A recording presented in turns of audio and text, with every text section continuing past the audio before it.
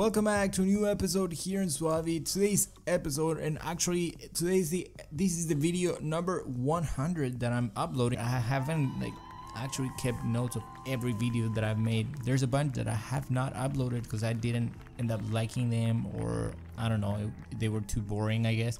But yeah, so as you have seen in the intro of this video, I'm gonna show you a quick cool effect that you can use, and for that you can simply drag your photo or video into the timeline, or you can create a new fusion composition to work on that one. The reason for that is if your photo or video has a different resolution than your timeline, it might look different in the end result. So that's, in that case, you might want to go with a fusion composition. Right now you see that case here, but I'm not using the fusion composition because this is just a tutorial project. So let's just go right away and start. Okay, so what you're gonna do is you're gonna go and to your selection tool, Control M, you can press for that, and then you're gonna find the grid warp node, and you're just gonna add it to your image.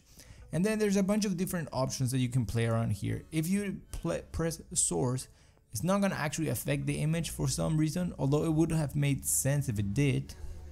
But if you know what the source one does, let me know, because I haven't been able to figure out how to make that one work with. Okay, anyways, then there's this different magnet type tools. Their selection one is that it's only gonna move whichever you actually select, and you can select many at a time or select two like these that are away by holding Control. And then there's a magnetic, which sort of like as you drag along, it will move the things and make selections.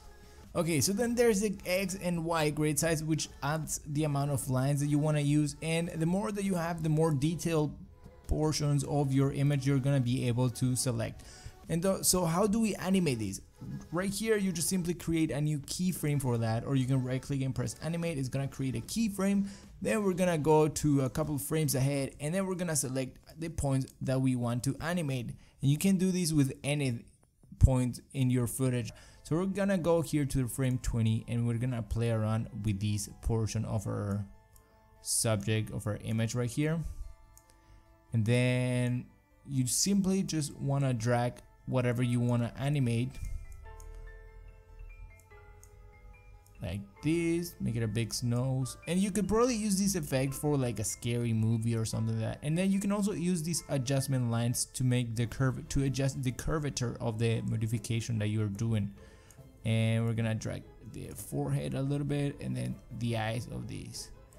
And yeah, it looks a little bit weird and creepy, and that's what it would sort of like go for, like a horror movie effect or whatever.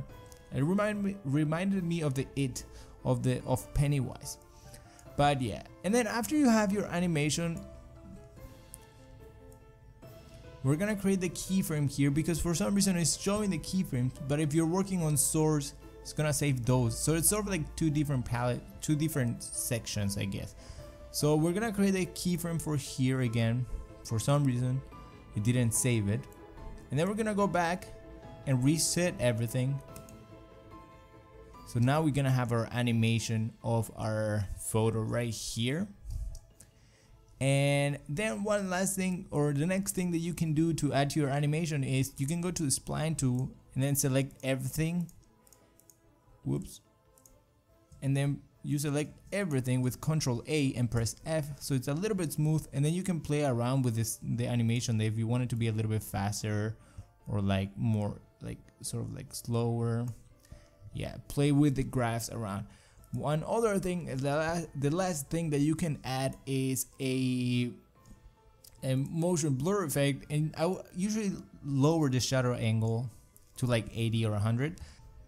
And then after you have your motion blur, then that is pretty much it. You can go back to your main screen and then see what the effects is. And that is pretty much how you would use the grid warp effect. You can also make things melt down like you're seeing right now on your screen, or maybe, I'm not sure what else. I can't think of anything else. But if you do and you want to make a video about it, it will be really cool to see what you can come up with.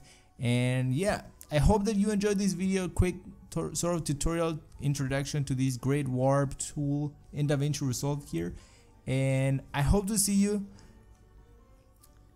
If you did enjoy this video, don't forget to like and comment down below.